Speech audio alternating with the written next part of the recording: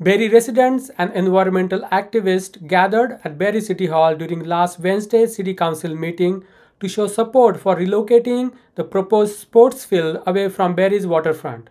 Brian Miller, speaking on behalf of the Friends of Allandale Station Park, supported relocation to Barrie Central Collegiate Institute at 125 Dunlop Street West. However, he opposed the proposed minimum 2-acre allocation for a parking lot at the waterfront. With Mayor Nuttall's comment, deem it for purpose, we recommend that Allandale Station Park be clearly rezoned to a restrictive level of environmental protected area or possibly even a nature conservancy area to avoid any future controversy here, and ensuring that Allandale Station Park remains a passive naturalized park that can be enjoyed by residents, visitors, and future generations. The Friends of Allandale Station Park have been advocating for the relocation since July, after Barrie City Council decided to construct a sports field using plastic AstroTurf. The group raised concerns about potential microplastic pollution in Lake Simcoe and possible harm to ecosystem due to tree removal. A link to our coverage of the July protest is available in the YouTube video description below. Arnie Ivsins, head of the Southshore Nature Park Task Force, also supported the relocation and opposed the minimum 2-acre requirement for the parking lot.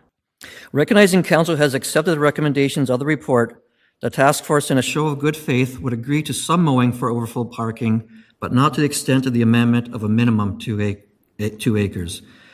A minimum 2-acre cut would require a cut 36 meters by 230 meters, or 118 feet into all of Allandale Station Park, removing vegetation, including the sumacs and the trembling aspen woodland.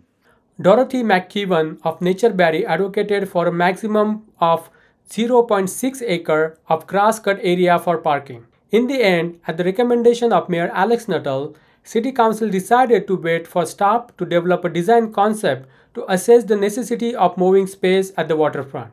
Okay, folks, we have got here and we have got, I think, a very good plan that's going to support getting a performing arts center built, which is something that I didn't believe that we had 2 years ago due to cost. I think we've got a better location for you. It's not as big, as large, doesn't have as many performance spaces, but I think it's something that we can actually bite into and get done. Following is the video of our coverage of the meeting. We're going to now move on to deputations. We have 4 deputations and 1 emergency deputation request regarding 24G 223 waterfront public consultation feedback. So in accordance with the city's procedural bylaw, each deputation will be permitted a maximum of 5 minutes to speak. So I will call upon Brian Miller on behalf of Friends of Allandale Station Park to approach the podium to deliver your deputation. Sir, you have 5 minutes. Good evening, Mayor Nuttall, members of council. My name is Brian Miller. I live in Barrie. I'm here speaking on behalf of the Friends of Allandale Station Park. Our group consists of citizens who reside throughout our city and our neighboring communities.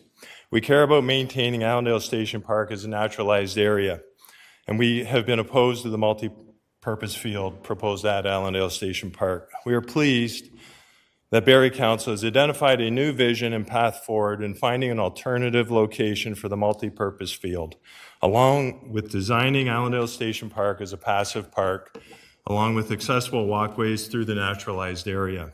The recommendation of a passive park is consistent with what was identified several years ago, maintaining and enhancing a naturalized area, but leaving it relatively untouched to the naked eye, and providing education on nature.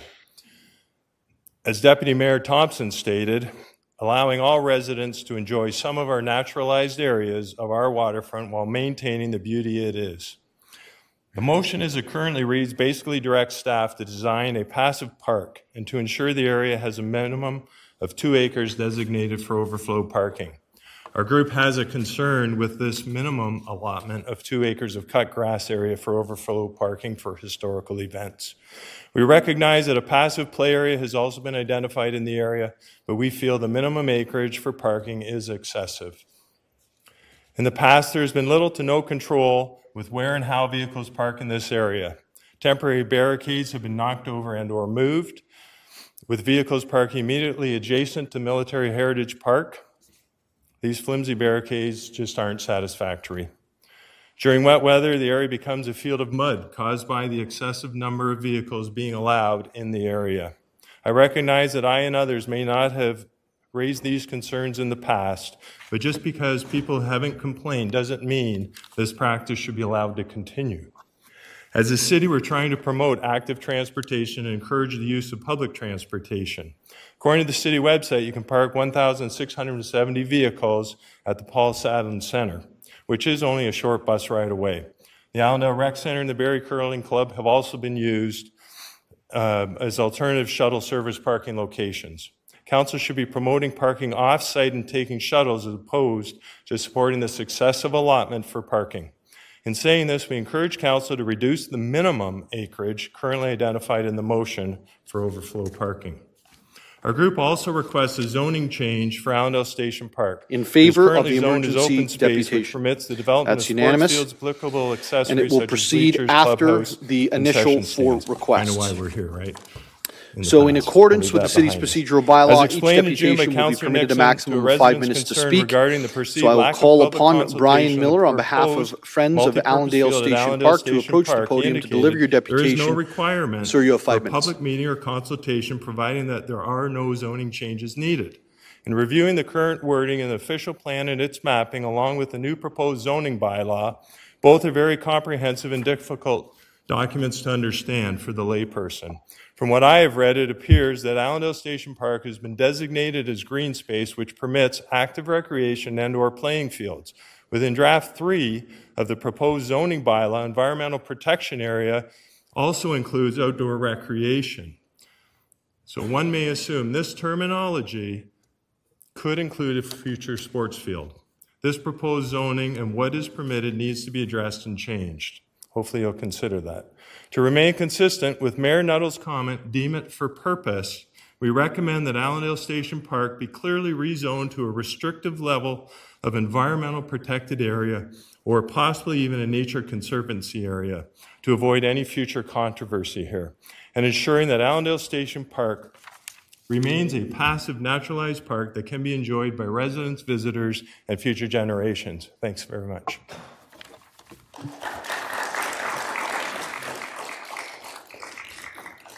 Thank you for your presentation. I'll now invite Arnie Ivsins on behalf of the Southshore Nature Park Task Force. Okay. Good evening, Mayor Nuttall, Student Mayor Sina, and council members and staff. I'm here this evening on behalf of the Southshore Nature Park Task Force, a collection of individuals who are concerned about the future of Allandale Station Park.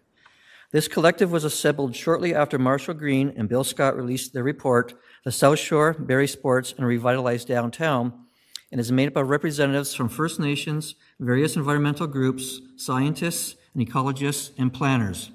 Mr. Green and Mr. Scott are resource advisors to the task force. The task force acknowledges and is very pleased that Council accepted the recommendations in the aforementioned report to build a multi-use sports field at another location. However, an amendment that was put forth on October the 9th has raised some concerns.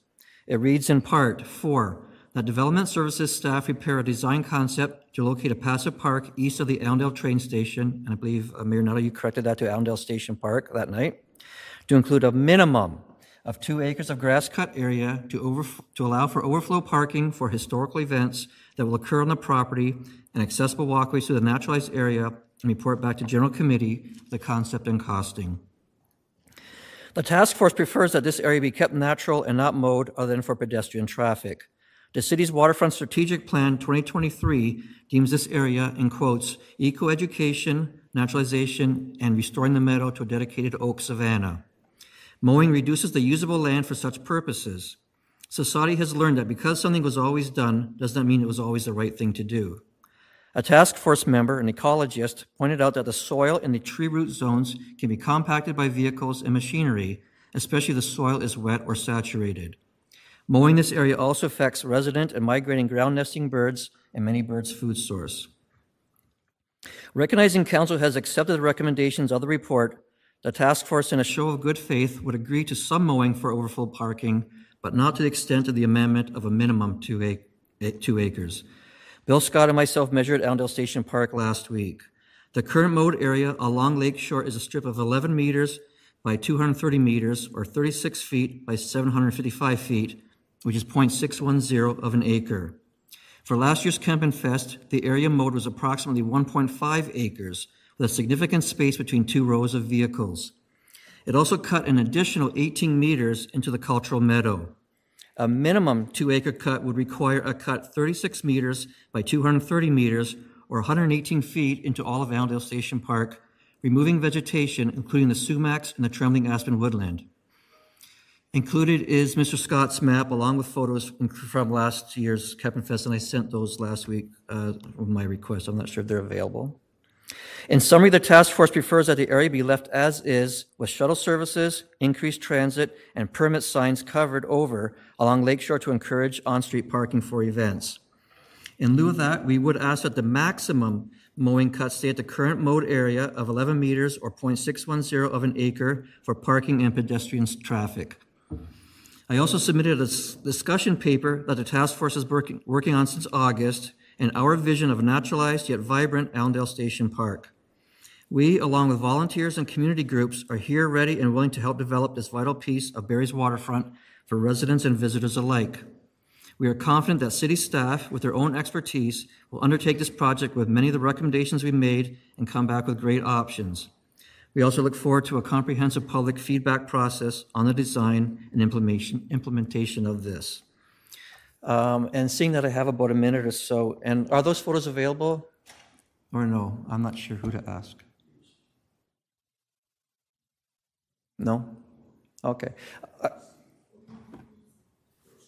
They were okay, so the public can't see them, but basically I took a picture at last year's Campin' Fest with two rows of vehicles, and there's a space between that you could have driven transport trucks in both directions going back and forth.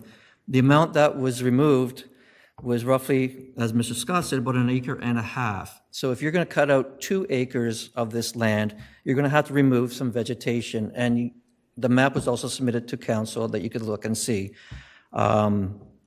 Otherwise, if you just stay where things are now at 11 meters in, there's plenty enough room for cars to park, and a vehicle can drive behind that parked car, and there'll be no problems around that. Thank you for your time for listening. I appreciate it.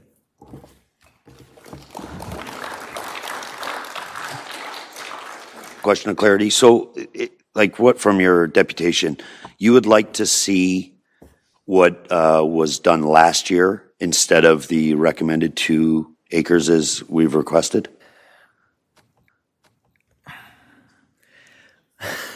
That's a tough question, Deputy Mayor. Last year was 1.5 acres. Basically what happens with the 18, and Mr. Scott's diagram, you'll see the green line is 18 meters going straight across, which is 1 acre right clear across. What happened last year was they did that 1 acre, but then they also went a further 18 meters into the meadow area. So last year, that was basically 1.5 acres of what was mowed last year. And it's excessive. Maybe I shouldn't say this, but if council would come back and say, the concern is the word minimum. When it says minimum 2 acres, that raises a lot of concerns. If amendment was put forth that said a maximum of, say, 1 acre, then we could work with staff and see, plot out different areas and strategies. As our ecologist pointed out, when you park the vehicles right beside the trees like they did last year, it damages the trees, it hurts them. So we could discuss with staff and say, well, okay, maybe leave that tree line alone, and vehicles can park maybe between that and the sumacs and the aspen, the thicket sort of thing. So our concern is the maximum ask here as opposed to a minimum. And like Mr. Miller said, if the amendment had read minimum 2 acres, then again, that's something that we can maybe, I don't use the words negotiate, but come to some common agreement with staff. So, and what's that old story? You ask for more than you can get, right? So if the amendment was put forth, or somebody put an amendment that said a maximum of 1 acre, that is something that we could work with. Is it a follow-up for Mr. Ivsins? No, it's actually through you to staff. Okay, sure. Thank you. Through you, Mayor Nuttall, to Mr. Rank. Can you tell us what we mowed last year at that area? Through you, Mayor Nuttall, to Deputy Mayor Thompson.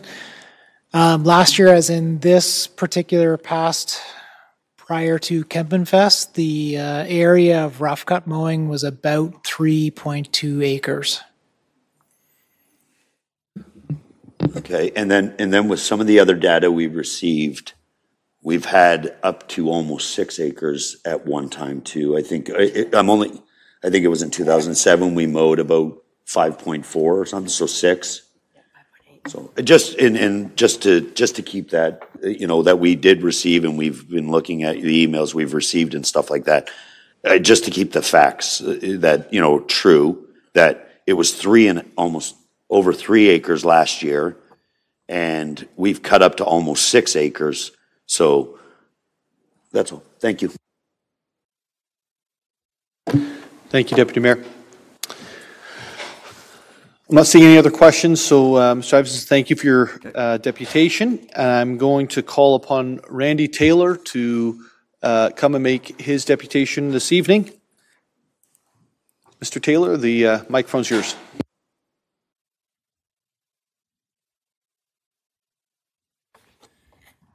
Good evening, Mayor Nuttall, councillors, and city staff, and my fellow citizens of Barrie. First of all, I'd like to thank Barrie Council for approving the motion to approve Marshall Green's visionary plan for Southshore, for Barrie Sports, and the revitalized downtown. And I'm hoping that tonight, if I have my facts straight, you guys are going to ratify that plan, and we can put that to bed and do a good job for Barrie. But I'm here tonight not to talk about Marshall's great plan. More so, I'm here to speak about the amendment and the designate to remove the 2 acres of grass. And as a result of that, for cutting, to be honest, I was very surprised that council would put that in. And I'm going to tell you why. First of all, residents of Barrie have consistently been very strongly opposed to any previous plans to build baseball fields, sports fields, or any other man-made kinds of devices in this area. So the idea to formalize and legitimize a parking lot is not going to be appreciated. And I think, I don't think anybody should be surprised if there's pushback on this. I mean, if you're listening to the people, they're not going to want that. Now, I'm personally not aware of any initiatives that the City of Barrie or Council has done to secure resident feedback to this idea. I don't know if you've talked to anybody or this was just a council idea. But the question I have is, why wasn't this idea floated at the recent engagement process we had at the General Hayter Community Center? That would be a perfect opportunity to have asked people that. I mean, we asked them all these other points that Marshall Green had put up, but I don't recall that one being asked. And I don't recall that Marshall Green's plan had recommended that either. So, so I just find that all sort of a little bothering. Lakefront and parking are issues which are only going to get worse as the city of Barrie continues to grow. I mean, this is a beautiful city, a lot of growth projected, and these issues are just going to get bigger and bigger. So my recommendation to council, first of all, do not use Allandale Station Park as a site for any overflow parking. I say one car is too many unless it's a city vehicle. Sorry guys, but it's, I don't think we want parking there. Second of all, ask the Barrie Transit Vision Team to include lakefront traffic and parking as part of their plan, specifically with how it pertains to heritage events such as Kempenfest. The solution to accommodating large numbers of people at the waterfront is not just adding more vehicle parking spots. There's a lot of other ways to do that. And I'm sure that the Transit Vision Team can come up with a bunch of those. 3, direct city planners to search for and recommend shorter-term parking solutions until such time as the Barrie Transit Visions Team is able to produce approaches that are approved by council to be implemented. So, it's going to take probably a little bit of time to put the longer-term vision in, but in the interim, you do need some parking somewhere. And fourthly, let the city work with the Southshore Nature Park Task Force to develop a beautiful environmental space for all citizens of Barrie to enjoy rather than creating a parking lot. So in conclusion, I just want to quote a famous Canadian by the name of Joni Mitchell, who penned lyrics to the effect that they paved paradise and put up a parking lot. And so I say to the Barrie Council, don't you be known as the council who will be remembered as they mowed paradise and put up a parking lot. So I thank you very much for your attention, and have a good evening.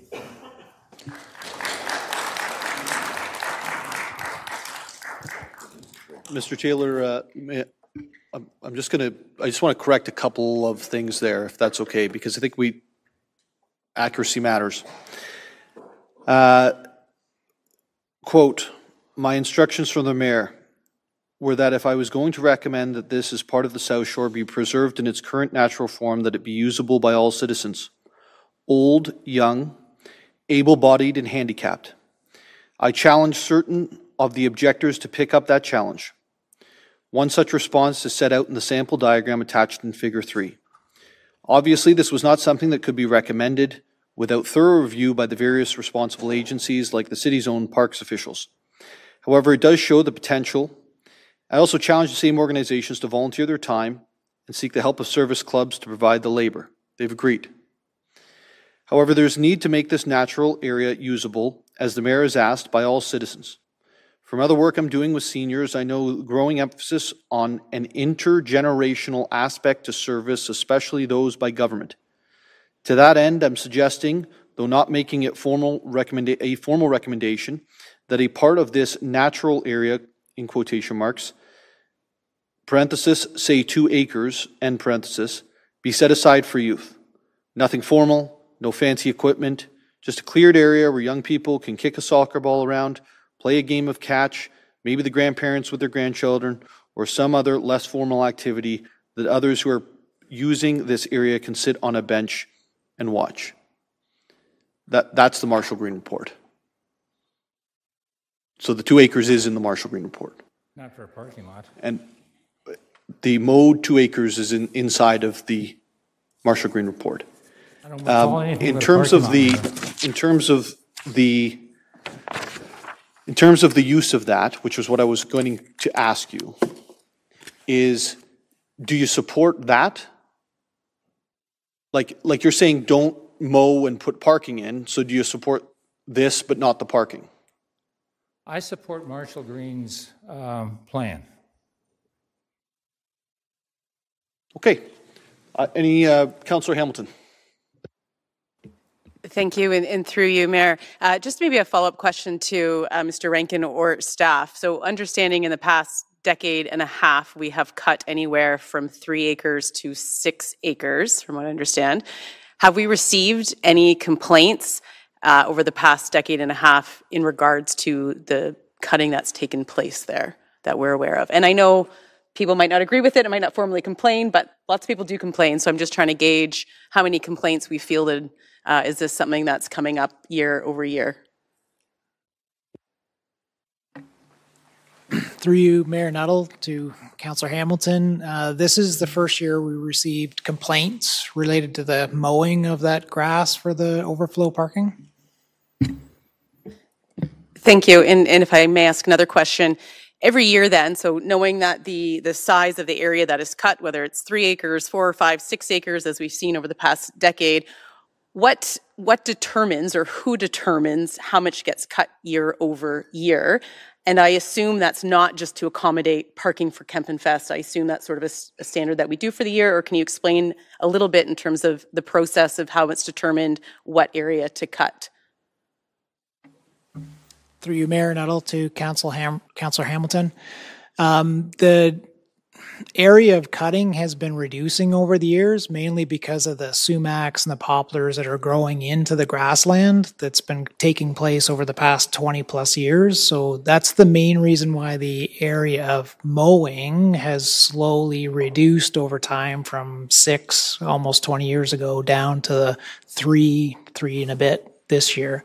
And the other aspect of your question related to how we make the decision to cut it, it's the staff will go out and mow that prior to Kempenfest, because that's when the overflow parking happens, or the main part of it. But they also do it ahead of other events and have done it sometimes for a major event in the spring, maybe for Celebrate Barrie, et cetera, if it's needed.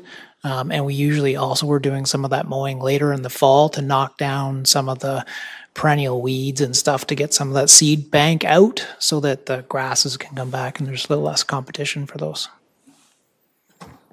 Thank you.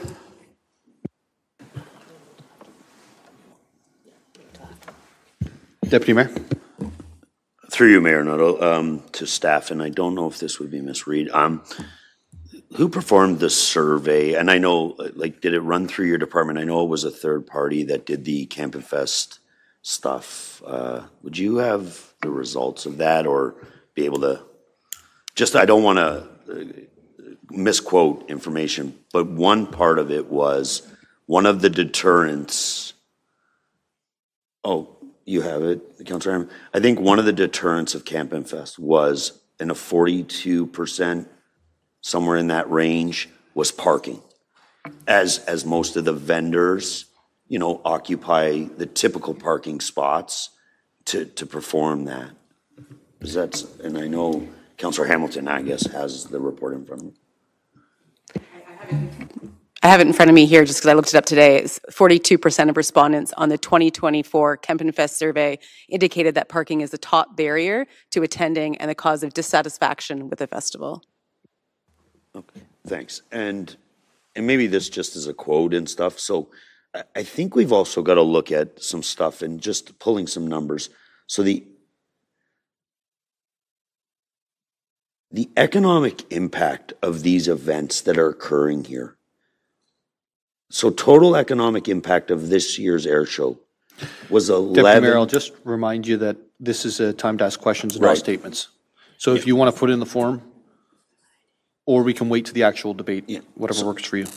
So I actually, you know what, I will ask Ms. Schlickler if she could maybe quote or give us the numbers of the economic impact of both of those regional events we hosted this year.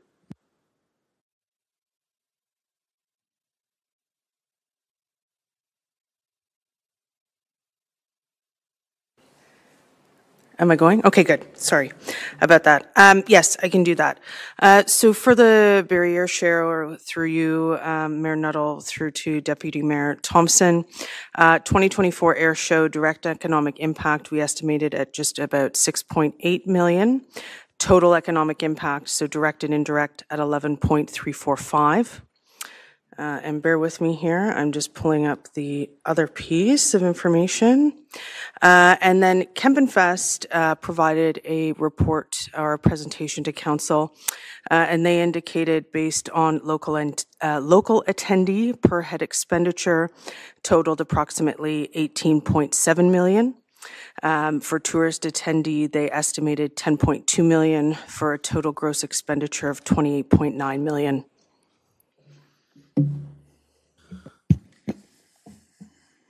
Thank you. Councillor Harris. Yeah, thank you, Mayor Nuttall. Appreciate the questions and certainly appreciate the deputations to this point. I have a question through you to staff, just again to really try to, put this back in context. The plan is not, maybe through to Ms. Banfield. Obviously, we're waiting and we're excited to have the plan that will come at some point to General Committee, but just to clarify for everybody, we're not planning on putting a parking lot at this location. We're planning to cut the area and occasionally for these large festivals, use it for overflow parking, but there's no intention for this to be an area for parking. Through you, Mayor Nuttall, to Councillor Harris. That's correct. Thank you. I just wanted to get that back in context because we're focusing on the exception, not the rule. But I do like the reminder, and I thank you, Mayor Nuttall, for the latitude around the 2 acres that would be dedicated to that family recreation activity space for young people. And I'm not, ironically, soccer was here tonight celebrating a success. And remember when this first came to the table, soccer was very excited about having a field on the lakeshore. I voted against it, but I appreciate why. But certainly having a space for young people and families to enjoy that South Shore along with the naturalized area would be a wonderful compromise. So thank you. Thank you. Any other, sorry, Councillor Corser, you have a question? Yes, thank you. Through you, Mayor Nuttall, to, I guess, Mr. Rankin or other staff that may be able to answer this. Just for as this, when this area is used for parking, is parking allowed there during inclement weather like rainstorms? Through Mayor Nuttall to Councillor Corser, in the event of a rainstorm, you mean during Kempenfest if it was pouring rain? I can't think of any situations where we've gone out and actively moved people out of that area during an overflow situation. Maybe a better question for enforcement services whether or not they would go in and deal with it. But yeah. Mayor Nuttall, through you to Councillor Corser. The parking in the informal area is not actively enforced. It's not a structured parking area, and there are no prohibitions on parking during inclement weather, so there would be no ability to enforce specifically because of inclement weather. Okay, that kind of leads into my next question, which is how is it parking controlled? Is there security guards? There was a mention of barriers. I just want to confirm if that's correct. Because what is stopping people? Because we know that during events, particularly I heard of it at the air show, about certain vehicles being blocked in and people having to drive over curbs and all sorts of shenanigans in our waterfront because of the parking issues. I'm just wondering, is this area controlled by security or barriers to ensure that parking does not bleed into protected areas? I'm not sure who wants to take a stab at that one. Mayor Nuttall, through you to Councillor Corser. Event organizers have some responsibility for parking. If there were situations where emergency access was impacted, then enforcement would address those. But beyond that, that is the extent of the enforcement. There aren't designated spaces, so it as an informal area, it is not signed for any particular areas. The barricades are intended to protect the sensitive aspects of the site, but there aren't particular security guards at each site all day, all the time. Just a follow up to that, if I may. So if this is moving forward as a designated parking area for events only, with the understanding that we're going to have a naturalized park, would staff be looking at maybe putting some more protective measures in place to protect the areas that would be naturalized? Is that something that staff is investigating or looking at moving forward? Mayor Nuttall, through you to Councillor Corser, if council designated it as a protected area, then it would become a requirement through our special events permitting. It wouldn't necessarily be staff that would be enforcing it. It may be a requirement of the event organizer to ensure that's enforced, but it would require specific designation. Okay, and as the motion stands now, is that specific designation in place, or is that something that's going to be coming further ahead once reports come back from staff?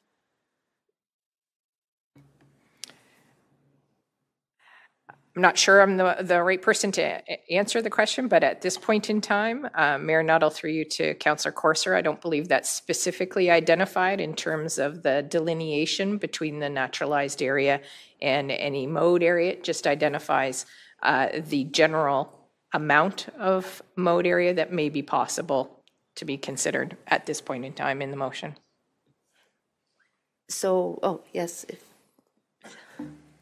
Through you, Mayor Nuttall, to Councillor Courser, staff really are waiting for the direction this evening to look at things and take things back. There's no preconceived ideas of what that study is going to report back to council. We haven't looked at it closely. We're waiting for this direction this evening to report back. Okay, and a couple of other questions, if I may. We are working, I believe, I could be wrong on this, but we're currently working on developing better planning for mitigating downtown parking overflow during bigger events, because the air show and other events, as we grow as a city, as we get more popular, as we do want to through tourism, we're going to have more impact of parking in the downtown core. So looking future forward, is staff currently doing any planning or any investigation of how we can mitigate traffic issues in the downtown? Like, I know that there's discussions of shuttle buses, they're used occasionally, but is this going to be something that will be set in place as practice for larger events? Hey, Councillor, I'm going to ask Ms. James Reed to answer that for you. Just before you do, I just want to highlight, if you support this motion tonight, you're supporting an actual reduction in parking down on the waterfront. Ms. James Reed. Thank you, Mayor Nuttall. Through you to Councillor Courser, we always are looking at parking and overflow parking, particularly in the downtown area, probably more focus on the downtown than on this area from a paid parking perspective. But I did also want to note that we are having a report coming to Council end of November with respect to some changes that we're recommending on transit for phase 2. And one of the changes does include a proposal to bring bus service along Lakeshore, which I think will help to address some of these issues that we've had with different big events, and that would be a regular occurrence on a daily basis for transit service. Okay, thank you, because the maximum parking, that would be concern, because a maximum as opposed to a minimum would it suggest to staff that as pressures move forward, would a minimum of 2 leads to bleed out in situations where tourism dollars are in play. So would staff looks at a minimum? I'm just wondering what type of leeway a minimum of 2 acres says to staff. Like, would staff have to come back to council to ask for 3 acres after that, or 4 acres, or would staff be able to, after this amendment, to take that forward and use that as they feel is necessary? Sorry, before you answer that, Ms. Banfield, which amendment are we talking about? The 2 acres minimum, or minimum of 2 acres of parking. Okay, so just so everyone's on the same page here, there is no amendment. That's the motion as adopted from General Committee. Ms. Banfield, I'll pass to you. Through you, Mayor Nuttall, to Councillor Courser, if this direction is given to staff and we do research and it ends up that 1.5 acres, as an example, is the right number, staff will advise council of that recommendation and council can decide at that point. And I think that's probably the best way to answer and leave things for this evening. Staff understand, and we're listening to this conversation, we understand the intent, and we will make sure that council has all the information that they need when it comes back. So if I may, just to clarify, we are voting tonight to have a report come back to us to discuss what the report, and at that time there will be more conversations around the table about what the staff findings are, correct? Yeah. I just want to make sure that our members of our audience understand that as well. Is that correct? Madam Clerk, with regards to the motion that's being, we're receiving deputations on this evening, could you read out the final piece of it so that it describes what the next steps are? Just bear with me for 2 seconds. Absolutely.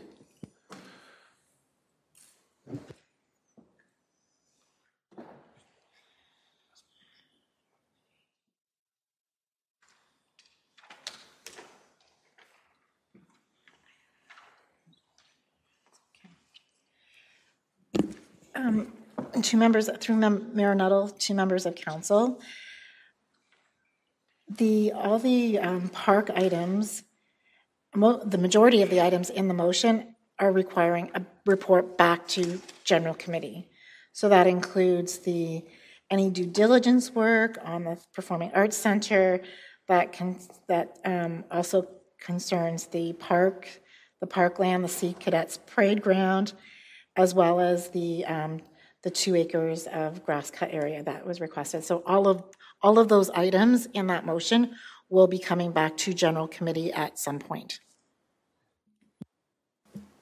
And just one last question. Do you have any questions for Mr. Taylor? Because he's been standing for a while.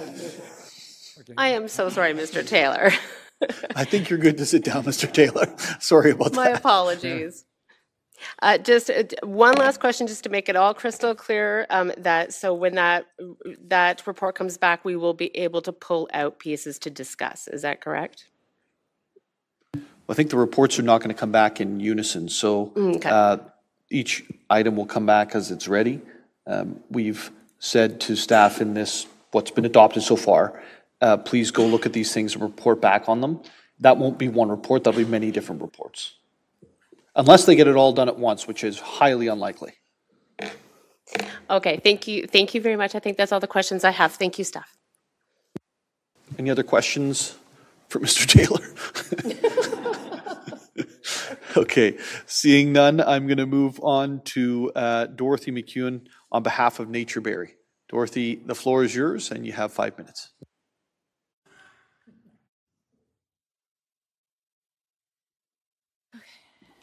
Good evening, Mayor Alex, councillors, and city staff. I'm here on behalf of Nature Barrie, founded as the Brereton Field Naturalist Club in 1951. We've been working with council and staff for 65 years, as long as Barrie has been an incorporated city, working to safeguard and educate the public about Barrie's natural spaces and species for its citizens, visitors, and the next generations.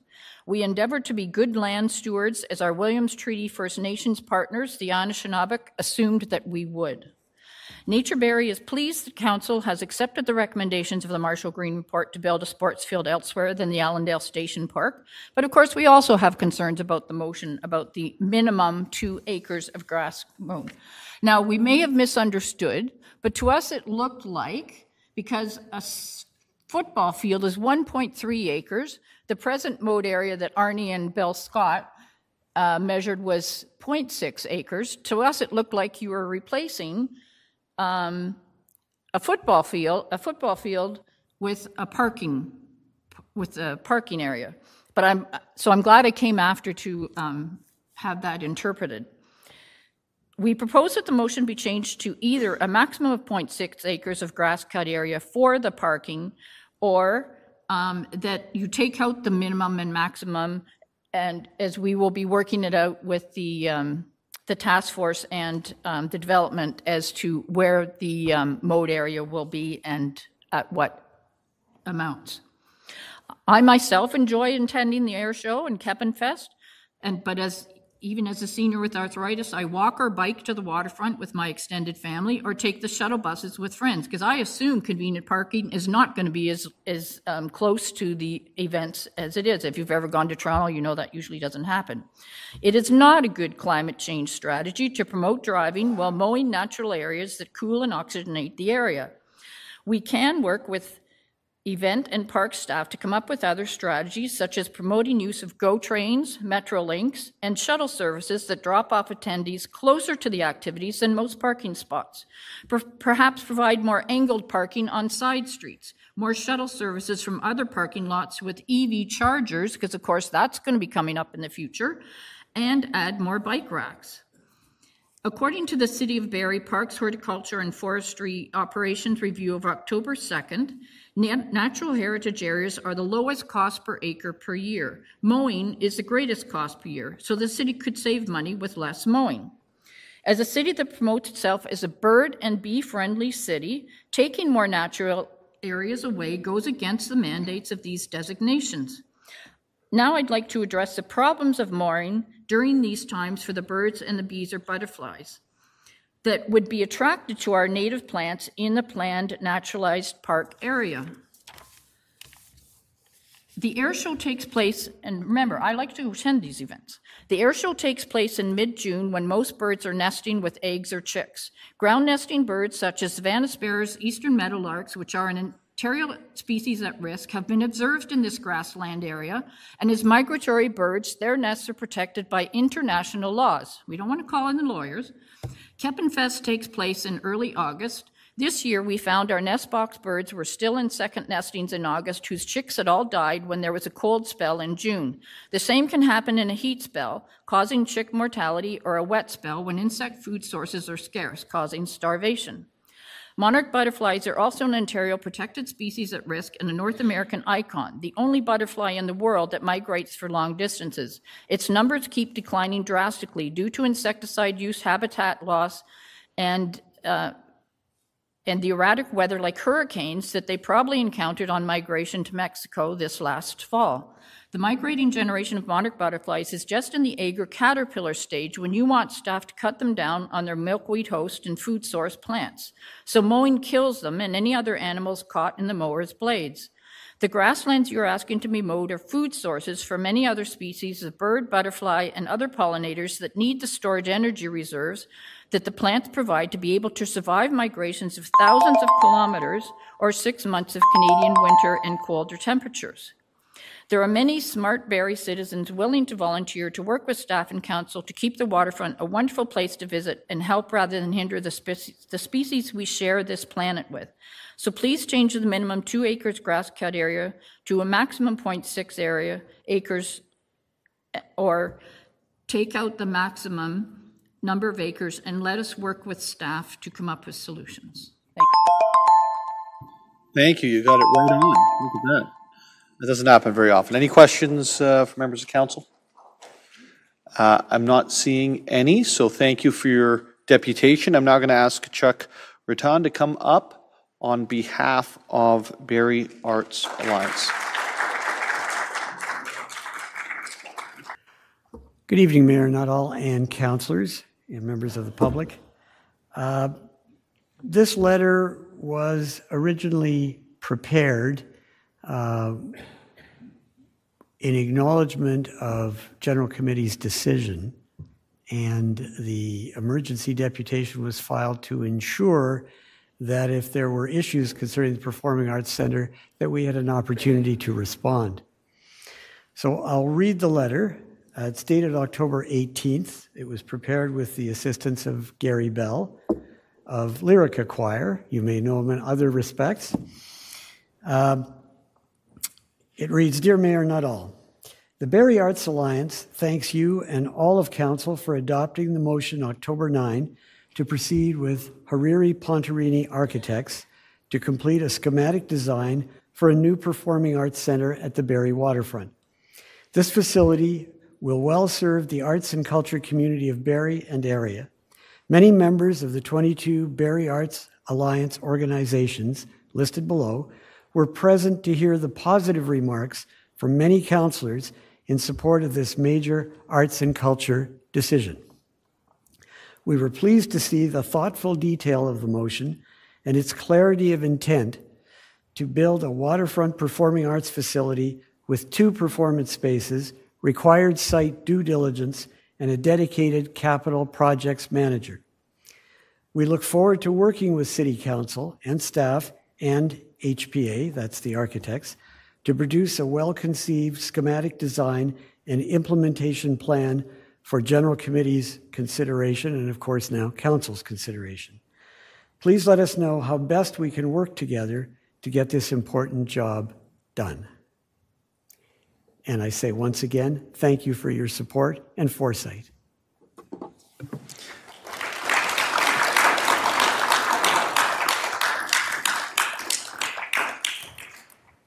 Thank you for your presentation. I will interpret that as the just in case, get our last, please do this in.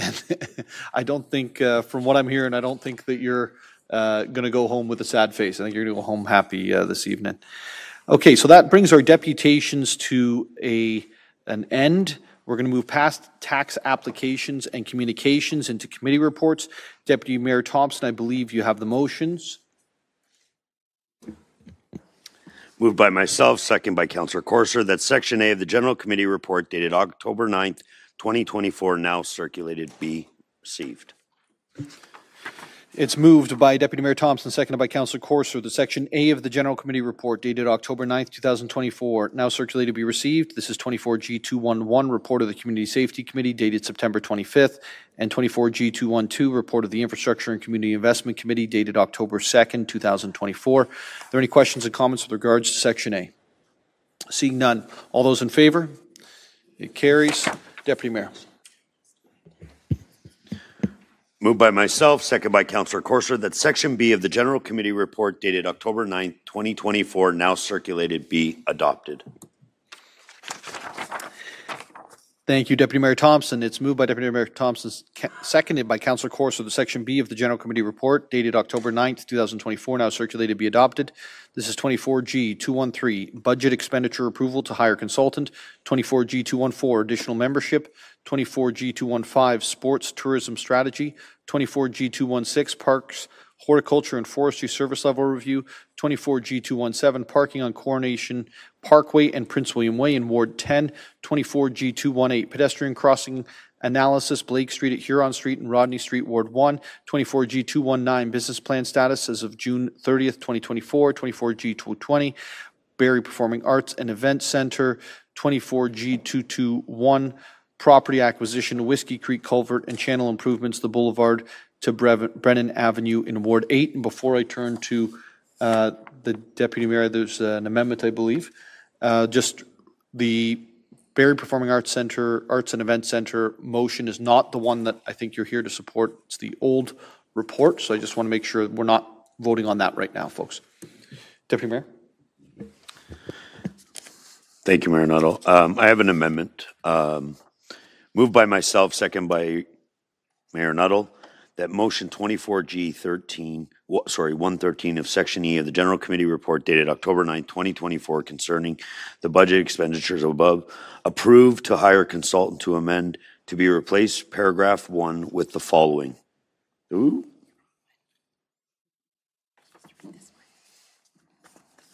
This one?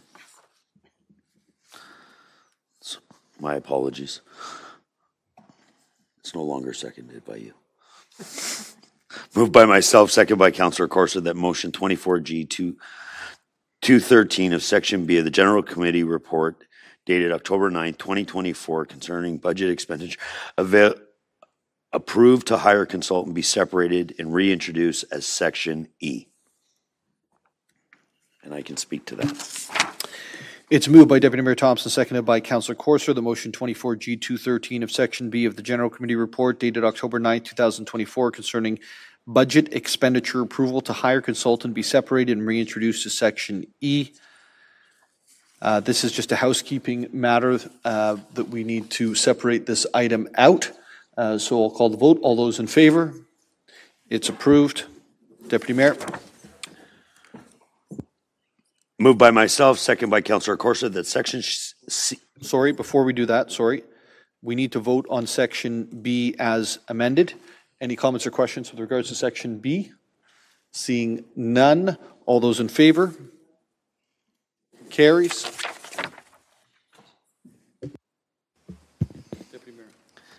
Moved by myself, second by Councillor Corser, that Section C of the General Committee report dated October 9, 2024, now circulated, be adopted.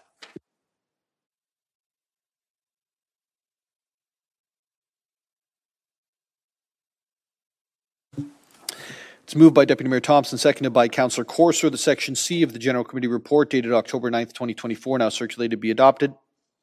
This is 24G222, Committee Appointment, Communities in Bloom Committee. Any questions or comments? Seeing none, all those in favor? Carries. Deputy Mayor. Moved by myself, second by Councillor Corser, that Section D of the General Committee report dated October 9th, 2024, now circulated, be adopted. It's moved by Deputy Mayor Thompson, seconded by Councillor Corser, that Section D of the General Committee report dated October 9th, 2024, now circulated, be adopted. 24G 223, waterfront public consultation feedback. Any questions or comments from members of Council with regards to the motion that we adopted at General Committee last week? Councillor Kungle. Yes, thank you. I would like to make an amendment, and I've got that in writing for the clerk, specific to paragraph 4. Yeah, okay. Currently, paragraph 4 is specific to the section on the conversation we had on the Southshore Community Centre and the acreage of grass cut area to allow for overflow parking. Through the conversation, I just wanted to make sure that it would be caught in scope, that we would get back recommendations, including designation considerations. So I have an amendment as follows, and it's only to the very end of paragraph 4, that the Development Services staff prepare a design concept to locate a passive park east of the General John Hayter Southshore Community Centre to include a minimum of 2 acres of grass cut area to allow for overflow parking for historical events that will occur on the property and accessible walkways through the naturalized area, and report back to General Committee with the concept and costing, including designation considerations. And that is moved by myself and seconded by Councillor Corser. It's moved by Councillor Kungle and seconded by Councillor Corser for amend language to add at the end with the concept and costing, including designation considerations. You were a doctor in a past life. I'm now going to put that on the floor. Are there any questions or comments with regards to this motion? I'm seeing none. Just before we do, Do you want me to speak to it? Yeah, could you? Yeah. I don't know what designation considerations are. So in the conversation that I heard was whether or not parking was controlled, whether or not we had specific permits, whether or not it fell under special events. And then I heard that there were aspects where, while it's designated open right now, that if we wanted to change that, that designations would need to actually occur through council direction to delineate the area that's specific to the meadow versus the rest of the area that I think is the area we're aiming at for mowing. So I would like staff to come back with clarity about how would they recommend we appreciate the space, knowing that it's zoned opened, but we have interest from the public around the mowed area and the green space versus the meadow. So I'd like to understand how we would look at zoning in different ways. So some people, and through the consultation, have said designated an EP for environmentally protected, or would we need different designations if we wanted to do different uses? So would love to understand, while the current designation is open, are there other considerations that might align to the feedback we're getting from the public, knowing that some of those areas are sensitive? So just to confirm, what you're looking for is a concept asking and costing to look at potential rezonings of the land. Yeah, so nothing specific outside of what's being asked for, the concept coming back, as well as the costing to come back. In addition to that, I'd like a recommendation or information on designation considerations for how we treat that space, if we would ever consider changing it from open designation. So to go from open space, I'm going to go to Ms. Banfield. To go from open space to something else, my understanding is it's a rezoning. Is that correct? Mayor Nuttall, you're correct. So when we're talking about designation consideration, it's like we have to be very clear. Like there's a set of laws that define what we can do and can't do, and then we have our own bylaws that interpret those, and so on and so forth. So if the request is to rezone the land, then we should probably use that language. So through you, Mayor Nuttall, to yourself and/or to Ms. Banfield, whatever language is most appropriate, I think it's around making sure that what comes back from staff scope with that report to General Committee can give us some insight into how we may want to appreciate that green space in different ways, and what would that look like around different zoning parameters or permissions. Okay, so I'm just going to ask somebody. We can't friendly here, can we? No, no friends at council. Just give me a moment here, yeah.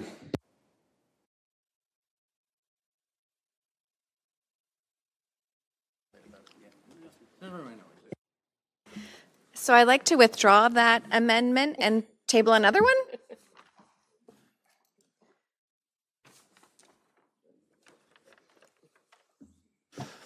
Okay, there's been request to withdraw, which I think we're all okay with, and we're going to move on to another amendment here.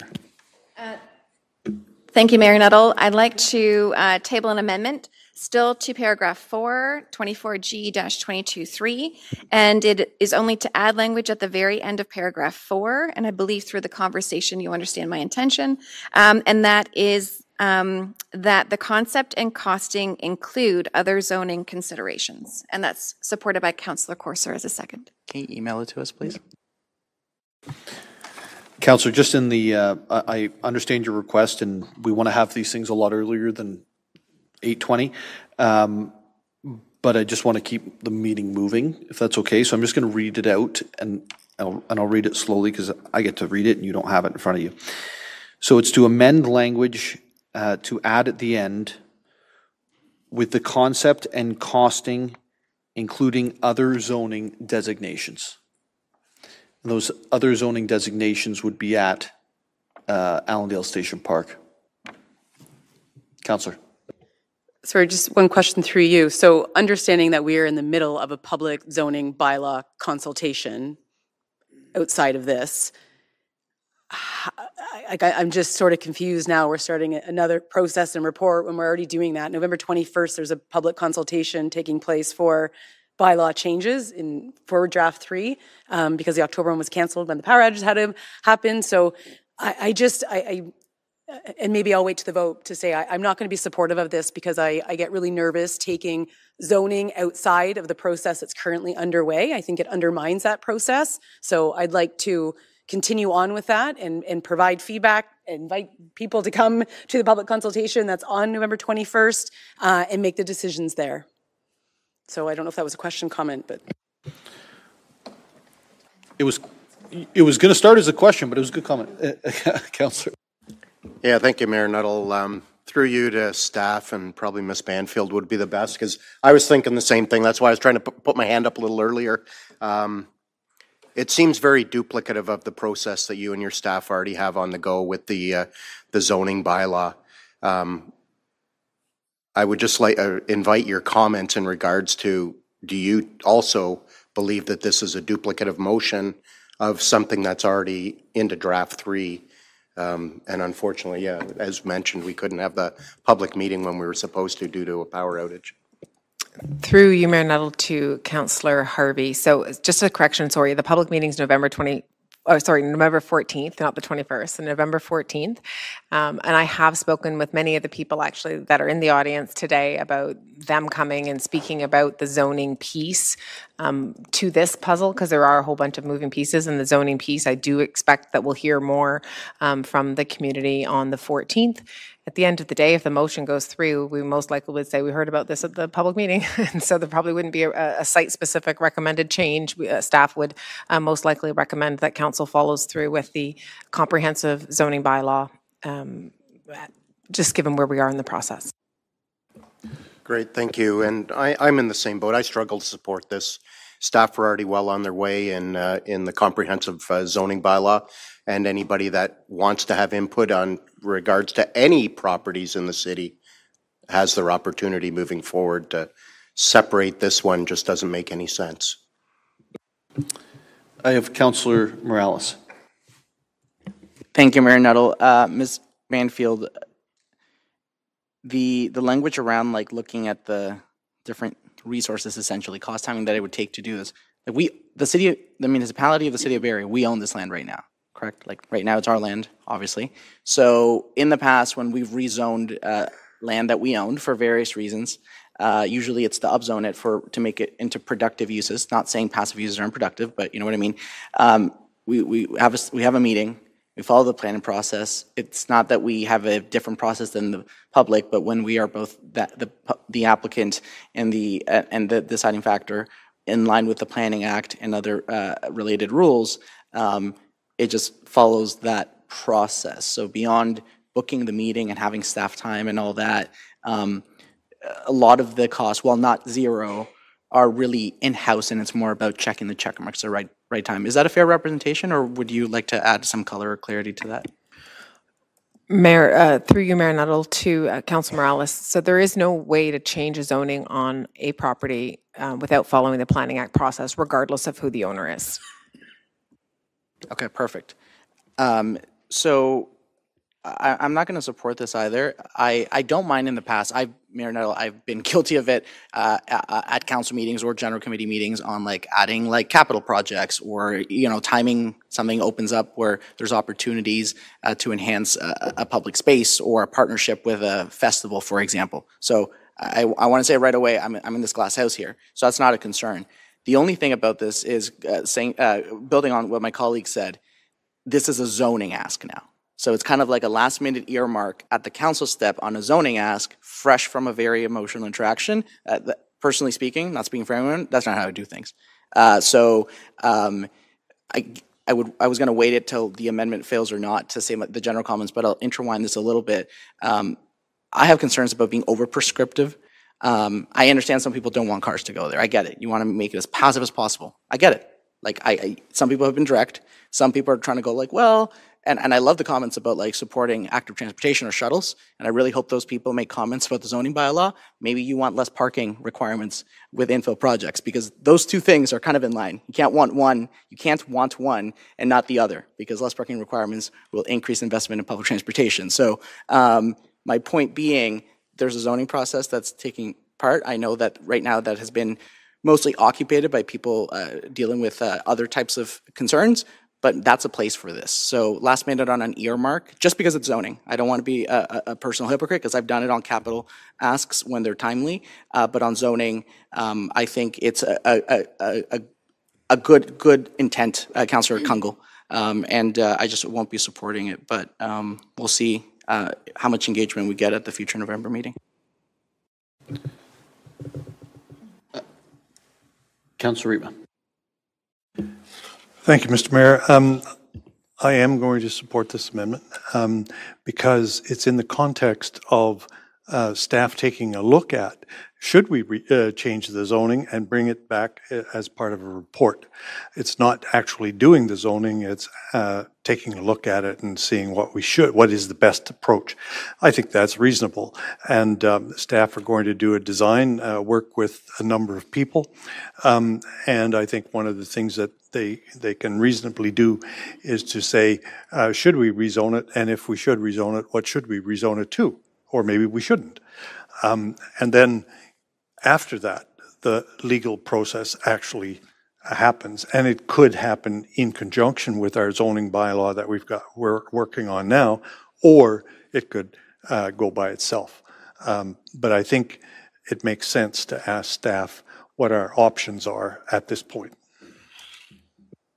Okay. Any other questions or comments on this?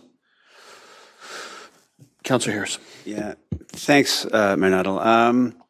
Yeah, I appreciate certainly where we've landed from where this initiative began many months ago. So I do appreciate that. And again, knowing we have a fulsome process for zoning, I had understood that was a place where this would land. And I do appreciate and recognize also in Mr. Green's report, he did make a recommendation on zoning. But I'm just not sure, again, I think we want to provide some certainty for people. I think what's been, the challenge for me, and I know that Lakeshore is an asset that everybody has ownership for, whatever ward you live in, recognizing that it's in Ward 8, this particular part of the Lakeshore that's under consideration tonight. But I just certainly, you know, and I had correspondence. My first response back to the residents on this item was, we're staff are preparing a design concept. We don't have that design concept yet. We don't have the details, and I appreciate people wanting details, and people having concern about parking and how much parking, and traditionally how much parking have we needed to host really important events for the arts community in Kempton Fest and the business community in the case of the air show. So, we want to get this right, and I just appreciate the added element of zoning onto this, but I do appreciate that we have a zoning meeting on the 14th to really go through this and where that would be an opportunity. So maybe just through you, Mayor Nuttall, to Ms. Banfield, it is, and I think you've already answered this, just apologies just for clarity again, would this be redundant and possibly unnecessary if in the zoning process that recommendation was made prior, then whenever this report comes, that would already be covered? Is that potential exists? Through you, Mayor Nuttall, to Councillor Harris, this piece of property will be dealt with through the comprehensive zoning bylaw. Absolutely. And if, and may follow up, Mayor Nuttall, if we let that process evolve in its natural rhythm, would that then help inform the proposed the design concept that staff will be presenting at a later date? Through you, Mayor Nuttall, to Councillor Harris, most likely, yes. Okay, thank you. So yeah, with that, I appreciate the motion, but I would, in respect of the process and the opportunity to provide that clarity, that we have that opportunity to provide that clarity with the zoning at that point. Now, maybe one follow-up question. As it relates to the zoning, could we create limitations by what zoning we chose, which might be create challenges for the design concept? Through you, Mayor Nuttall, to Councillor Harris, staff have heard, as I said, have heard from some residents, and what I've kind of focused their comments on is trying to articulate what they're actually asking for, and have kind of said to them, just ask for what you want and let staff kind of do that back end of how we do it, because there are different ways to do that. So today I don't have the best way to say to council to do that, but we've just kind of said, try to articulate what you want, and then staff can take it away to present back to council to see if that vision aligns with what council wants. Okay. Mayor, thank you. Maybe one further questions. And staff would have received and seen the same recommendation that this newly formed task force has provided as their vision for this space. So that's been received by staff. Staff have that? Through you, Mayor Nuttall, to Councillor Harris, absolutely. Yeah, thank you. Okay. Yeah, so it's an interesting spot. I sit here thinking that we want to create some certainty, but it's early and we haven't allowed ourselves the full breadth of consideration for what this design concept will be. So I don't want to do anything that unfortunately limits what could be, and then end up in a position where we're trying to undo something that we did because in the moment we wanted to provide some satisfaction for people who are really concerned about this space, and understandably so, and with all good intentions. So yeah, I'll wait for your comments, Mayor Nuttall, but I'm a little betwixt and between on this. Thank you. Any other questions or comments from members of council? Okay. I actually think there's a number of things that are being conflated here, in the sense that there is the request for 2 acres. I put Mr. Green's report somewhere, but there's a report for 2 acres, request for 2 acres of a natural area set aside for youth. Nothing formal, nothing fancy, just cleared so people can play. That's one thing that's being talked about. The other thing that's being talked about is parking for Kempenfest.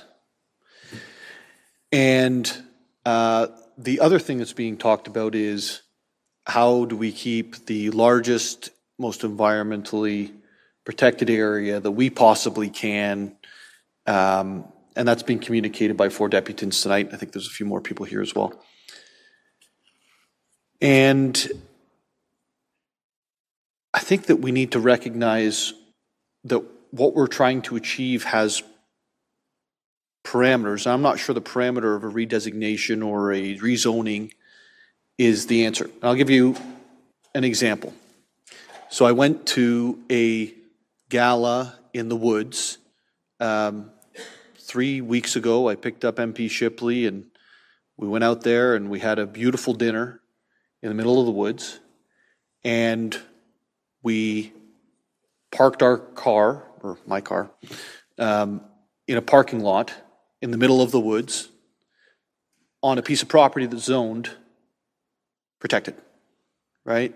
The entire forest there has been protected.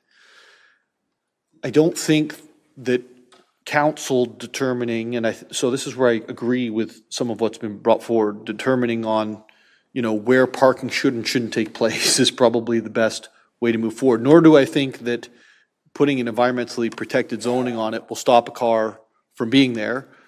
Neither do I think that there is a common understanding of what that 2 acres is being, whether it's from the deputants or members of council. So what I do know is that we've asked staff to report back. And I think that when their report comes back, I would doubt it's going to come back prior to the zoning bylaw coming into effect. Maybe. Maybe, maybe not. Could. Mayor Nuttall, yeah, it could. Who knows? We're going to get through. Planning is really like date oriented, so we're going to get through November 14th and see where we go with the zoning bylaw. At the same token, we'll take a look at the amount of work involved in these recommendations, and so we'll schedule that and we'll make sure that that you're aware of the timing. Thank you. In any event, on whether it's before or after, what we're actually saying is, like, what do we want it to be used for, right? And that's going to inform what happens on zoning, if there's anything that happens on zoning. But I think it's a little mature to go down the zoning road. And I do think that we need to properly articulate to the public that what's being asked, what the amendment was last week, did ask for a 2 acre portion to be set aside for a park, right? And then said also to be used for historical events for parking. And I think Kempenfest is, what, 50 years old or something like that? I think we recently, Stephanie, yes? I'm getting a nod. I'm guessing that means there was parking somewhere along here for that time period, or maybe it didn't actually start occurring here until we were ceded the lands by CN. But in any event, we can look at what the proposal was from CN, what the council of the day adopted, and we can look at what's on title, and I'm sure we can all agree that Kempenfest literally hits cultural events.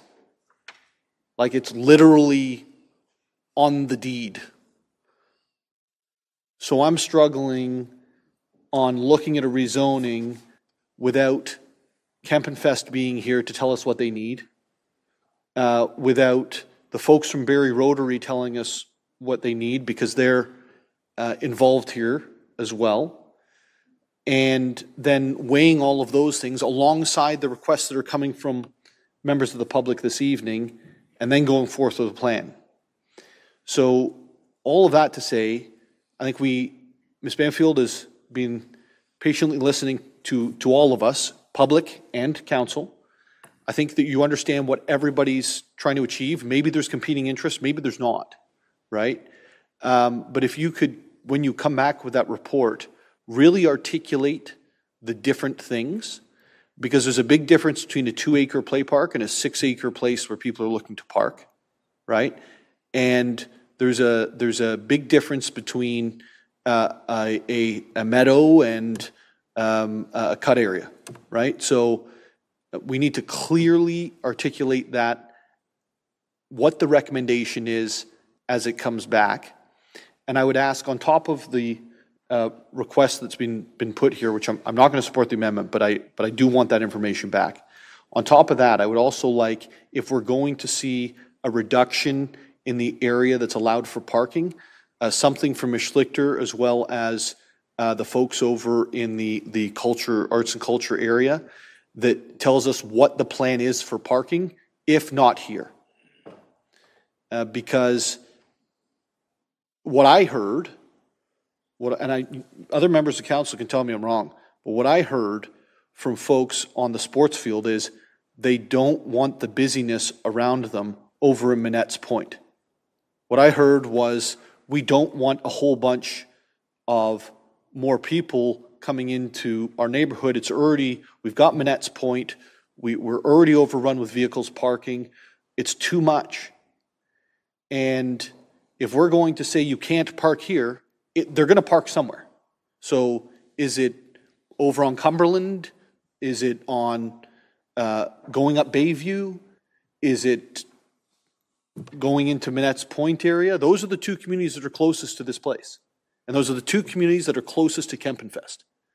And so I would like to understand, if we're going to propose a change in that report, that we include what that looks like and what it means to Kempenfest. In any event, I will call the vote on the amendment. All those in favor of the amendment? There's 3. All those opposed? There's 7. On the main motion, Deputy Mayor Thompson. Thank you, Mayor Nuttall. Just on the main motion, I wanted to say to the arts community, and I know I sat on the task force with a few of them I see in the audience, and we didn't always agree. And they went on tours and they seen lots of different theaters, and they extracted the greatness of every theater they went to and put it into the wishes of the Barrie Theater. And and because I knew I would have to come back here and and try to convince 6 other people to go along, or 5 other people as the majority of council, it was going to be difficult because of the price tag, and we've seen in the first report and stuff like that. And I remember one of the members saying to me, this is the task force, this is our, shoot for the moon, and we'll get somewhere that can work. And that's exactly what's happened. And and I really appreciated that aspect. Like, I was there as a task force member, to wear a different hat, but they understood too that I would have to come here. And, I probably gained some favoritism from them when I made the comment, we build rec centers for athletes and we don't build nothing for our theater groups. And now we are. This is something that's been going on and kicked around since the Fisher Auditorium, and, not too much investment in the Georgian theater. But I look at all the aspects here, and I think of the original motion starts with the Sea Cadets moving to a parade ground and a facility safer for them. I think of all the deputations we had on that night from the sports teams that were in favor of a multi-use sports field, on the waterfront. And then I think of the theater. They had a much larger theater on Central. And I think about it, the sports teams moved, the Sea Cadets reduced, the theater a little bit smaller, but a real achievable path forward. And I think, we've all made kind of concessions or, sacrifices for the greater good of the city. And I just wish that the outcome of this is, from good consultation and a process, that was started by Mayor Nuttall to reach out to Marshall Green to start this, but I think we need to look at everybody compromised for the greater good of the city. Like, we started with something, you know, and Councillor Jim Harris made the comment about we were going to build a field, but it was going to be subpar for what we needed. And this process has actually allowed us to, you know, possibly build a really great facility that we can be proud of.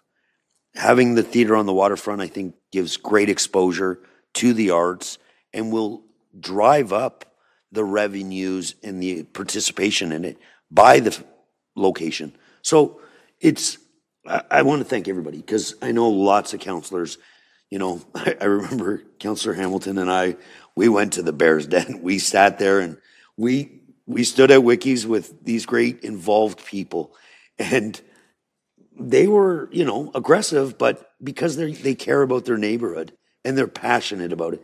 But we did it, and, you know, to get a good outcome. So I'll definitely be supporting this, but I look around and I just want to say thank you, because everybody being here, you know, some people aren't as happy as they could be. Some people compromise more than, you know, they probably wanted to. But I believe that this whole process and everybody here, you know, has got us to a good place. And I think it's a bright future that we've created for Barrie. So I will be supporting this. Thank you. Thank you, Deputy Mayor. Any other comments or questions? Councillor Kungl. You probably know what I'm going to talk about. I do thank everyone for all the effort and really good dialogue based on those that have engaged members of council directly or in different forms, but also I think some of the work that the public may not see, which is good conversations we're having with staff and between each other on where to get to here. I guess I'll just note a couple of pieces. And so, I mean, the piece on the waterfront is, we've heard through the public consultation a revisiting of things from the past. And so fear and mistrust tied to that too. So I think when we talk about the concept that comes back, and part of my intention, and I think, you know, I'm fine with where we got to around people feeling that the zoning bylaw is a process. It's not to duplicate that process, but if it does come back, I think and I will be asking questions of staff for this, and sometimes it's that tricky part of, if you don't ask for it, it's not caught in the direction to staff. But it really, for me, is about being mindful about, do we as council fully appreciate all the different, be it zonings or designations around this type of sensitive area and some of the mixed uses we're talking about. So if it doesn't come back with the concept and that comes back to general committee before the zoning conversation, I think those are important things for us to appreciate, which is, I'll say it, you know, and part of the conversations have been, an environmentally protected area doesn't necessarily mean it meets the expectations of the public about what you can and can't do on an EP. And with the majority will of a council of the day, that can very quickly change. And so I think overall, if we're talking about a concept for various uses, it will be important, I believe, for this council to understand, what does it really mean, no matter how it's zoned, about what we're permitting and or how we safeguard that space, maybe through things in addition to zoning. So what does a trust look like? So sometimes we talk broadly about options for this space, but we might not really understand what does it mean to do that. So I think there's great awareness that maybe there's something more we really need to be engaging, examining on for particular aspects of this space that might be broader than EP. So I look forward to those conversations and won't belabor it, but do support the motion as it's tabled. Councillor Riepma. Thank you, Mr. Mayor. And the first thing I want to do is invite our arts community back here at every council meeting, because the Singing O Canada was much better than what we normally have. So please come back every time, every meeting. I'm very much in favor of this motion because I think it starts us off in a direction. We're going to get a lot of reports back. And we'll be able to look at each piece in more detail. But I think that we've got a waterfront plan here that is starting to move in the right direction. And I'm looking forward to seeing how all these pieces fit together. Councillor Harris. Thank you, Mayor Nuttall. And yeah, I concur with the comments made by those who have already spoken. And I do remember the task force, and when Mr. Rattan came on the committee, it was not at the beginning, it was kind of midway, but you were a force on the task force the moment you arrived and became a leader, so thank you. And I echo the comments from Deputy Mayor Thompson. We were like, okay, what's going to be able to get around the council table? And I really appreciate the willingness of the arts community to work in a really collaborative way to make sure that we have a performing arts center, not just a plan for one. And I'm not quite sure how Deputy Mayor Thompson and I became the card carrying members for the council with the arts community, but it's been a pleasure. And, you know, we started Theatre Reserve, 5 years ago because we wanted to be planful. We have a plan. We not just have a dream about a center, we have a plan. We're putting money aside for it. So, we do have some money and we do have a commitment, and I look forward to this being approved. And I also want to say, and it was noted as well by Deputy Mayor Thompson, this, whole discussion came about, with the Sea Cadets and the effort to really, a long-standing, many-year effort to move them to a better location, to do what they do for youth in our community, and also to do it more safely. And it then brought with it for many residents, the unpleasant possibility of a multi-purpose turf field, which we don't have in our city complement of rec facilities to offer. And that came with the concern, and I really appreciate the residents who spoke tonight with concern, because we don't have the certainty yet about what that new plan for the Southshore is going to be. And I appreciate that. That certainty will create a lot more comfort. And for my chair, and I remember when the vote was 9-2 in favor of the field, having the belief that time and more information would possibly lead us to a different outcome. And here we are with a different outcome, and much to the effort of Mayor Nuttall and obviously engaging Mr. Green and then our community in what could be, and many exciting new opportunities have arisen since that very first motion about Sea Cadets and field. So, but I also want to focus on the positive. Everybody is left with a positive, and I don't want to make any false narrative, but if I look at the task force report that was provided, and I appreciate the task force report, 20 acres. And if we use the measure that was cut this year at 3 acres, that's an if. We haven't got the projected plan from our staff. That's 85% of that area that will be dedicated to that naturalization, that oak savanna and a tall grass area. So I think, I can see that as a very positive outcome, knowing that as a task force chair for the Performing Arts Center, we didn't get 85% of the seats that we had to ask for, right, Mr. Rattan? We're close, but not 85%. So I think that in this motion, from the energy when it was first introduced, and the energy when we had the discussions, and Ms. Banfield's team did a fabulous job of providing engagement for our community at the Southshore, there's a lot of excitement about everything on this motion, and I hope that all of the things on this will come to fruition. But for those who are concerned about the details of the Southshore, we look forward to the plan that will be presented by staff and the opportunity to really dig into that and see what that becomes. And again, staff have received and have seen the plan and all the work that's been put into thoughtfully considering what could be in that space. So thank you for that. And I will support the motion and look forward to all that will come from this effort. So thank you. Thank you. And Councillor Morales. Thank you, Mayor Nuttall. I'll play off on some of the words Deputy Mayor Thompson said when he said, and he was speaking for himself, that he doesn't always agree when they had the discussions. I feel pretty similar, like a lot of you attending here, like we don't always agree, and I probably make some of your some individuals' blood boil with my perspectives, but there's something that I know is the case. You usually always know where I stand.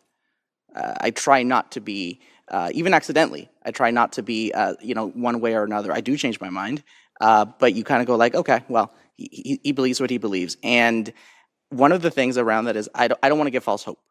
And whether it's this issue or any other issues, just as much as maybe on this issue in the past, historically with the arts, because I know this is kind of a There's lots of components to this motion.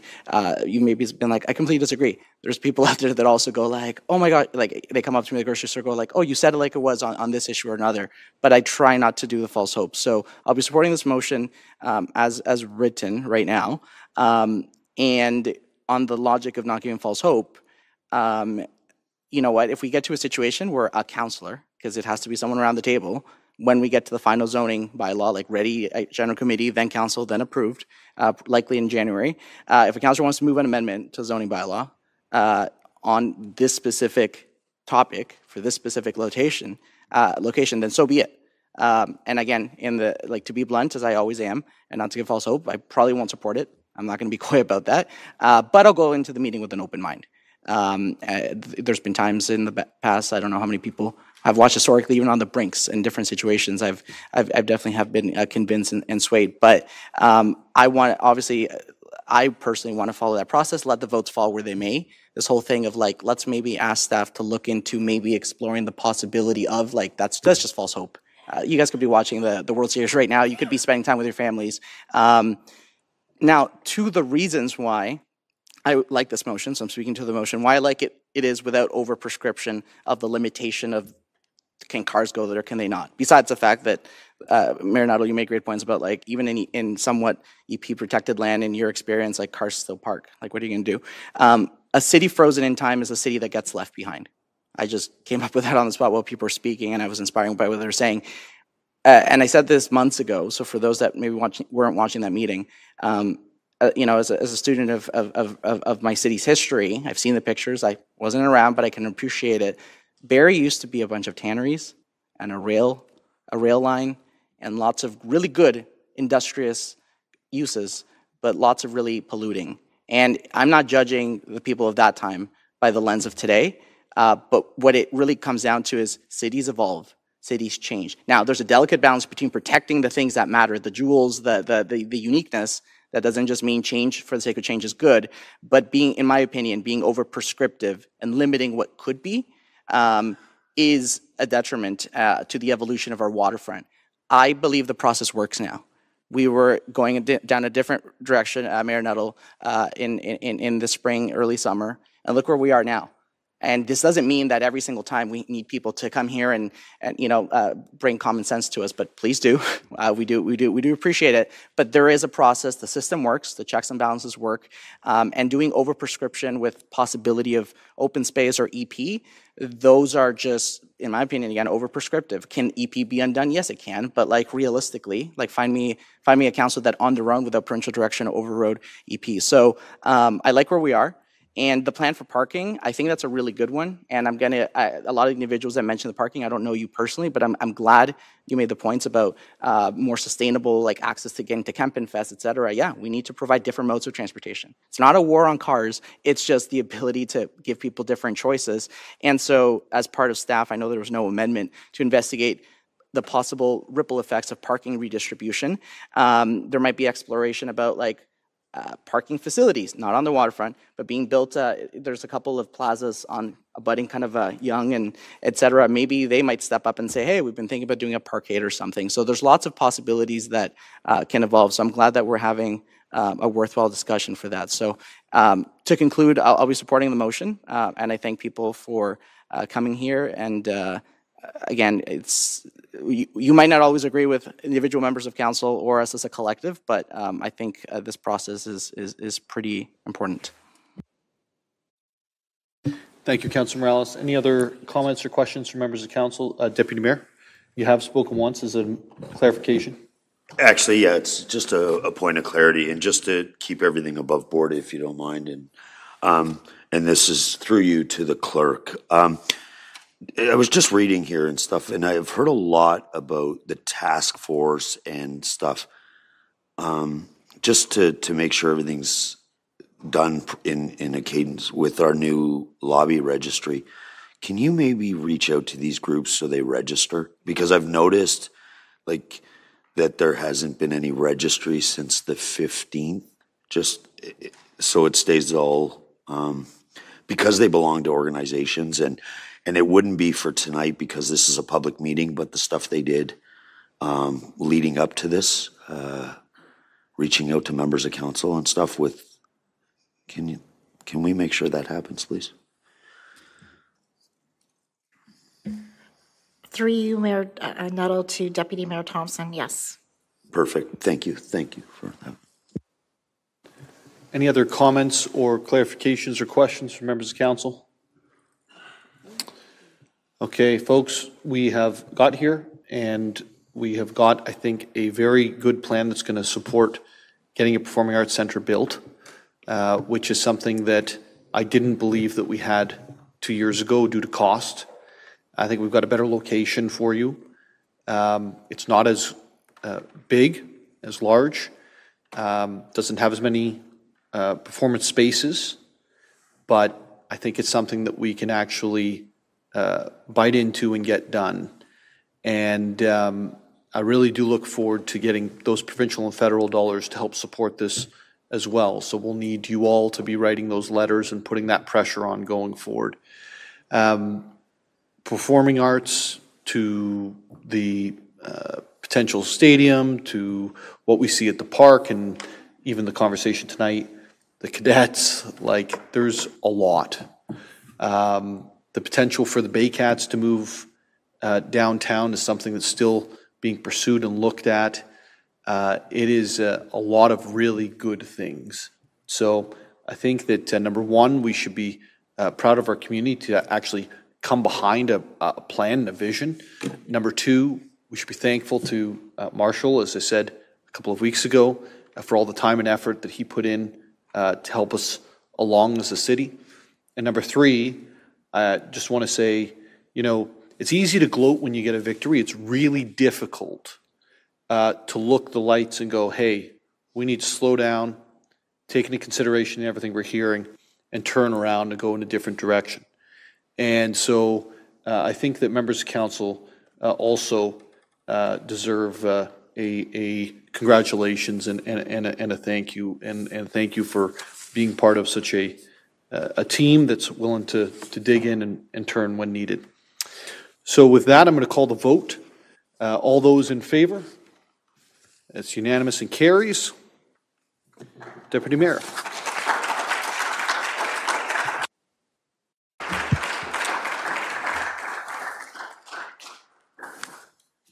Announcements around the table. Councillor Kungl, I know there's an exciting announcement.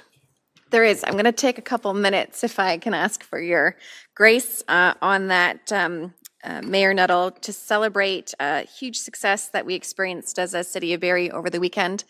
I know I'll mention how we'll make time to do some proper recognition of staff, but I did want to formally thank Mayor Brown, his staff, and all the lovely businesses and members of the community of Charlottetown, Prince Edward Island, who hosted many municipalities across Canada, but also internationally, over the weekend for the 30th anniversary of Communities in Bloom.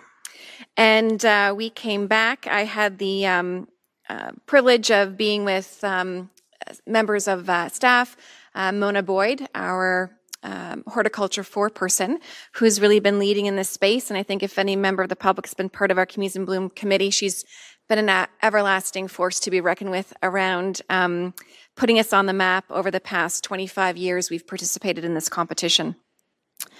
So this weekend, we received our results of the international competition in July. Some of you may recall, and staff did a lot of work to show up for us at the Southshore Centre and showcase some of the work that they're doing across departments. And we had judges from Belgium and Hungary with us. And on their review of us, we competed internationally this year. We received a rating of 5 blooms, gold, which is a special mention as well for our waterfront strategic plan. And we were also called to the stage to receive an Outstanding Achievement Award for Green Cities. So both very, I would say, coveted awards. Very graciously, we accepted them. It was a surprise. I think we thought we might have been punching above our weight in this competition. But really, if you have the opportunity to go through the handout that we've provided to all members of council to see the exceptional work that sometimes isn't spotlighted as much as you might be aware of. So we are excited to share information soon about a gathering we will hold on November the 20th to really put a spotlight. I think it's well over 100 different staff at least that have touched this project over the years. But in particular, I wanted to share that sometimes the public thinks that Communities in Bloom is about flowers. And so it is much broader than that. And it really is looking at evaluating us on departments around industry, business, private sector, volunteer efforts, and it's on criteria regarding not only our community appearance, but environmental action, heritage conservation, tree management, landscape, plant, and floral display. So I want to recognize senior staff and your respective teams, and I know Kevin Rankin is here today, and I know Mona's part of your team, so much celebration, I'm hoping. So she brought both awards back. We barely fit them in suitcases, so we're hopefully going to be showcasing that to the public on the 20th and talking a bit about some of the highlights that were there. But I did want to close this announcement off by sharing a response from our judges about Barrie. Barrie's waterfront is a crown jewel of the city, and preserving the public spaces along the shoreline is a high priority. The waterfront strategic plan includes revitalization projects such as a floral installation at Military Heritage Park, recommendations for 21 waterfront parks around Kempenfelt Bay, and the planting of over 1,000 new trees along the 10-kilometer stretch. And in addition, introducing an improved ecological offsetting policy aimed at planting more trees within the city limits.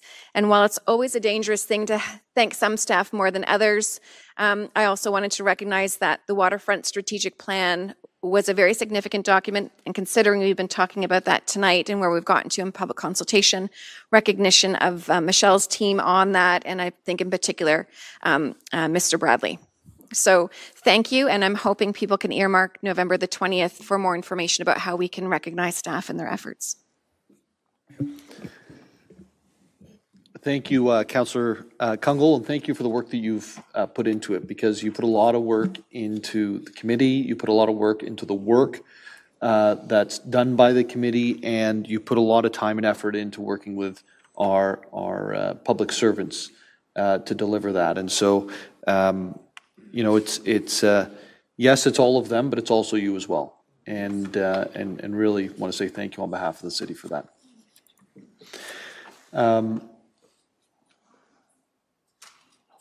Also, is it a word cloud where you look at how many times you say a word? Yeah. Yeah, that's what it's called? Like the over-under on ecological offsetting be said so many times around this table that we started. It's pretty wild. But it shows you.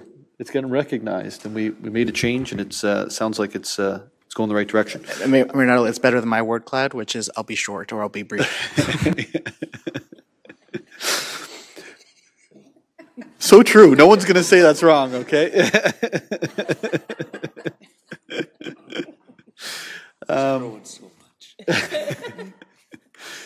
Okay. Who else has announcements? Okay. Well, then I'll go into the next announcement. So the city has been recognized for our beauty and our foresight, as Councillor Kungl has just outlined. But there's actually, we should be blushing. We were announced as, and this is a very important one as well, we're recognized with the 2024 Canada's Safest Employer Award. And that's with the Safe Start Award for Canada's Safest Employer for Young Workers. So to all of our executive management team, our senior leadership team, our human resources department, all of you who have created that culture, not in a day, not in a year, probably a decade, maybe longer than that. Right, Don? I want to say thank you, and that's something that we should be incredibly proud of as a city. The other item that we received very good news on, that's a rating system, is that we've received a AA plus credit rating for another year. Not only is it being solidified as stable, but it's been moved to positive, and that hopefully will eventually pave the way for AAA rating for the city of Barrie. And the positivity around this is, you know what, this is good for debt in terms of the cost of debt, the carrying cost of debt. But it's also good in terms of it sends a clear signal to the community that things are well in hand. And that was, you know, we would love to say thank you to Craig. He's no longer with us, but Craig, thank you. And also again, all of our team, our executive management team, all the way down, and to you, Council, who's taken the advice of our experts, and this trajectory of positive outcomes when it comes to our rating continues. And I think that's something that we should be incredibly proud of, alongside the other items that we've been recognized with. Local Government Week is October 21st to 26th. Municipalities are the level of government that are closest to residents for services that are used daily, including transportation, roads, economic development, planning, bylaw enforcement, community centers, fire services, water, sewage, parks, building, and more. Local Government Week is an opportunity to recognize the hard work of local government professionals. So I'd like to recognize and thank again all of our public servants for providing exceptional service to the City of Barrie and our residents. The City of Barrie is updating its multi-year accessibility plan and age-friendly community plan and is seeking input from the public to help shape these updates. The community can participate by completing a seniors and accessibility survey. The survey deadline is November the 1st, 2024. For further information, visit buildingbarrie.ca/age accessibility. The City of Barrie's Family Fright Fest is taking place on October 26, 2024 at the Lampman Lane Park and Community Centre between 3 and 9 p.m. For information, visit barrie.ca/frightfest. And I've gone to that before. It's a lot of fun. The City of Barrie is proud to recognize October as the Circular Economy Month and October 21st to October 27th as Waste Reduction Week. For further information or for a list of activities, visit barrie.ca/circular economy and barrie.ca/rethink waste. The Mayor's annual Christmas card contest is open, and residents are invited to enter their photos, drawings, or paintings. The submission deadline is being extended to the 30th of October for a chance to be selected as the artwork for the 2024 Christmas card. So please visit barrie.ca/card contest for the entry form and further details. And Sergio, please remind your father, if that's okay, as he is a former winner of that contest. Bylaws, Deputy Mayor Thompson. Moved by myself, second by Councillor Courser. Leave be granted to introduce the following bill, and this bill be read a first, second, and third time, and finally passed. Bill 90. It's moved by Deputy Mayor Thompson, seconded by Councillor Courser. Leave be granted to introduce the following bill, and this bill be read a first, second, and third time this day, and finally passed. Bill 90. Any questions or comments with regards to Bill 90? Seeing none, all those in favour? It carries. Deputy Mayor Thompson. Moved by myself, second by Councillor Courser. Leave be granted to introduce the following bill, and this bill be read a first, second, and third time, and finally passed. Bill 114. It's moved by Deputy Mayor Thompson, seconded by Councillor Courser. The confirmation bylaw that leave be granted to introduce the following bill, and this bill be read a first, second, and third time this day, and finally passed. Bill 114. Are there any questions or comments with regards to the confirmation bylaw? Seeing none, all those in favour? It carries. Can I have a mover and seconder for adjournment? Councillor Harvey, Councillor Rietma, all those in favour? We are adjourned at 9:22 p.m. That was the update from Barrie City Hall. Thank you for watching.